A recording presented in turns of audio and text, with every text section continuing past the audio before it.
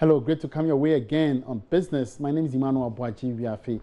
Now, the Chamber of Petroleum Consumers (COPEC) says it can confirm a 4% increase in fuel prices at most of the filling stations in the country. The claim by COPEC is, however, in sharp contradiction to the National Petroleum Authority's announcement that it had activated the use of the stabilization levy, which is used to cushion prices. According to the NPA, prices of fuel products will remain unchanged from January 1, 2018 till February. Executive Director of COPEC, Duncan Amwa, clarified further on the marketplace earlier. Indeed, if you check with Petrosol, it's equally up. A couple of them have also adjusted. What is happening currently is that the many others are equally waiting for GOL to determine what price they would sell for. And so it is a mixed situation where some prices have been adjusted, others have not gone up yet.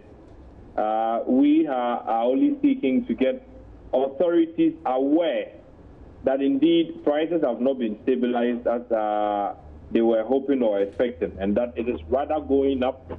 And we expect something to be done about these developments in order to forestall any hardship that these developments could bring onto the average or ordinary guy. The NPA has sought to play with the stabilization and reform levy. If you read 1st of December, fuel prices could have gone up. Sadly, rather good for all of us.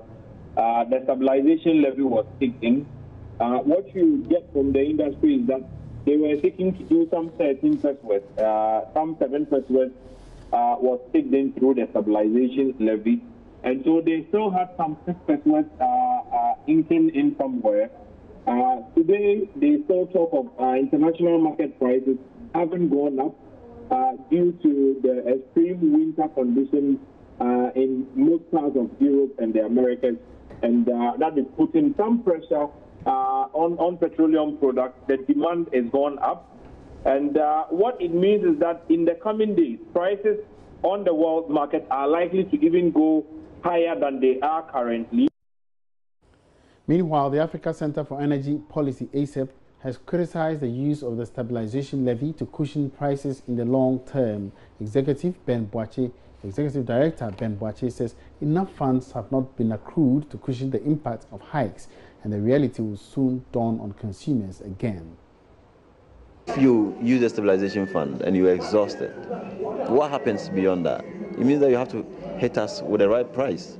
Other than that, government will have to subsidize. And that's what consistently we have said, that that stabilization levy ought to move away from the product. We have to take it down so that we can work with the market and let the public know that those levies don't exist. And therefore, when prices go up on the international market, we have to pay for that price. Because now you are stabilizing up to February, and then you hit us with the right price, and that could be hurting, for industry, for business. Because Ghana, everybody depend on petroleum products. We need petroleum products to move around because our transport system is shambolic, it's not efficient, and you can rely on it to even attend to office work. And therefore, the only way people are able to move around is when they have petrol in their cars, to go to work and also to produce. So we need to make sure that the prices can be stable,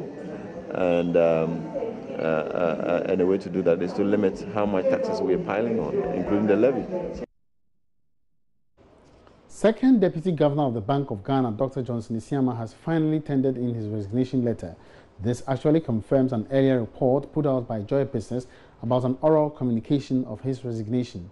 Meanwhile, banking consultant Nana Utue Champong, highlighting the implications of the current development, says it would not have any effect on the banking industry.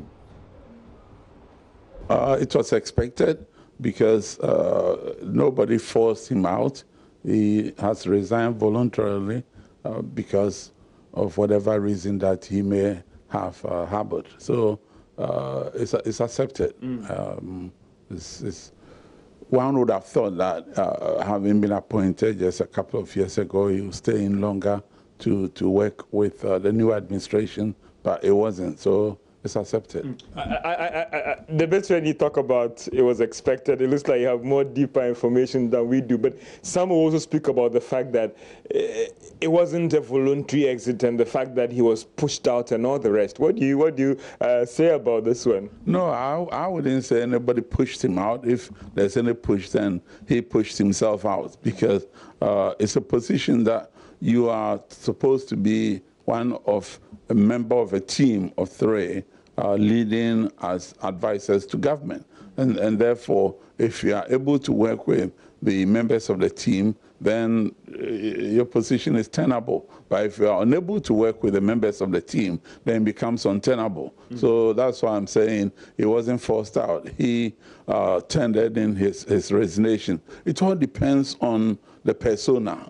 If they want to work with the team and they are prepared, the team will work with them. But if they come in and a new government comes and you are still holding on to the policies and issues of the previous government, then it makes it a bit difficult. So that teamwork is necessary, it's paramount, yes. Do you think that whoever will take over, if for instance tomorrow George Jaffe is appointed as the second deputy governor, one would argue that would there be pressure on that person, looking at all these things that have happened? No, I disagree. There wouldn't be any pressure. What the person, that he or she, will have to do, as I said, is to be able to play as a member of the team. And once he or she is able to do that, then it should be fine, because at the end of the day, there's 3 of you, but the main one, who is the governor, is there, and then the 2 are supporting the governor as members of the team. So there shouldn't be pressure on that person at all. How soon should the president name the successor? Because some will say, as we speak right now, it's vacuum. There are only 2 governors there. The work at the Bank of Ghana is very, very hectic. How soon should we have a new person being named by the president and go through all the process to take over this position? As soon as yesterday, because in this resignation, it's been around for a while, so I would have thought that the government or the president would have done all the necessary work, knowing that it was a matter of time. And so if we can have one within the next day or 2, maximum a week or 2, it will be appreciated, because the MPC needs, the whole team to be able to work. And since the MPC is ongoing, then we expect that they won't leave the vacuum for too long, as it has happened sometime in the past.